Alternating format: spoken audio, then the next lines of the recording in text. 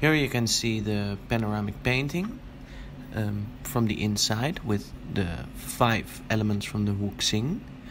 And this starts with element earth. And as you can see here, then there's element metal, like ores, and this is element water. Then comes element wood, and last element fire, which turns with ashes into earth again. Here from a top view you see earth. This is metal. This is water. And this is wood.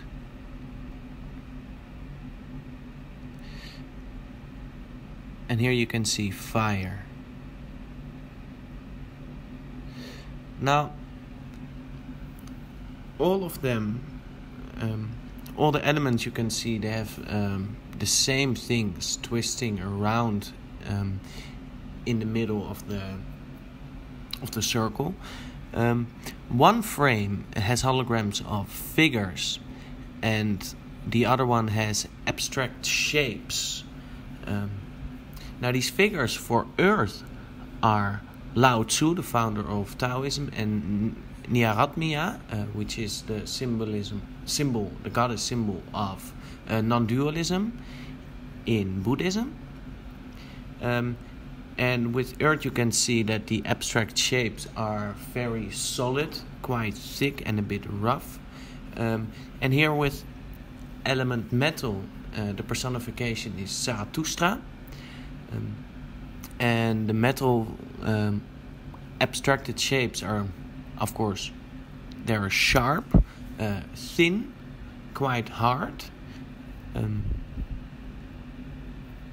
Yes, so you can see that there.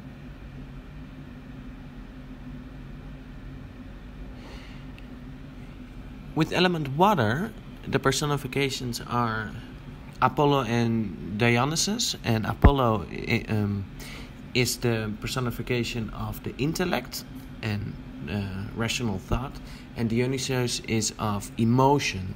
And here the abstracted shapes are thick and, well, of course, because it's liquid. With wood, the abstracted shapes are thin, relatively thin, and they point upwards. And the personifications are, which I chose now, are Martin Luther King, Jesus, Serge Gainsbourg, and Butters from South Park. It's a difficult one, but it's mostly an innocence, a glad innocence which personifies it. With fire, the abstracted shapes are also thin, but they are less, in a less penetrating way, pointing upwards. They're a bit lighter than wood, and the personifications are Shu Xing, which in Taoism or in Chinese mythology is the figure that brings both prosperity and the timing of death, and the other person is Socrates. And here you can now see some of the tryouts with the holograms. Which is funny is that they look a lot like Orthodox icons, and I really did not plan that, but that looks surprisingly nice. So maybe that is a kind of a direction that I might try out, that the plexiglass plates move in maybe more diverse manners that I thought of so far. But let's see, we'll see about that. Further, from this point on, there is videos which are test screens from the smoke machine I have,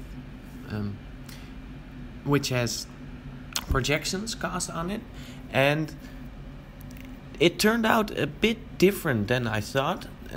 Some complications, it was a bit difficult to get exactly what I want, but it is quite special. So for example, here you can see now water, and it, for me, it really feels gives an underwater feel, and it is very much an ambient maker, which I really like, because ambient is more likely to trigger some kind of affect than rational elements that are given more with the holograms and the figures. This is more sensorial, and I think people will be influenced more subliminal. So in that sense, the affect is a lot more diverse, and in that way I think the project can only become richer. And also the light has gone into strange colors, and the light went through the smoke in ways that I thought were a bit different. Well, I am repeating myself, but they turned out very interesting, at least I think. And I do not have too much more to say, but it's apart from the fact that it's worth to experiment a lot with this and maybe go to some unknown directions with this.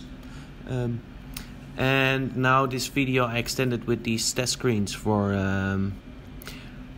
another 5 minutes, so maybe you can speed up put up the speed so it's faster, or I choose to not do that because then the smoke looks weird, because it's already of course calling very quickly. But I wanted to upload them because it looks really nice, and I didn't want to pick one over the other because it's in the diversity which brings many options. So that is what I have so far.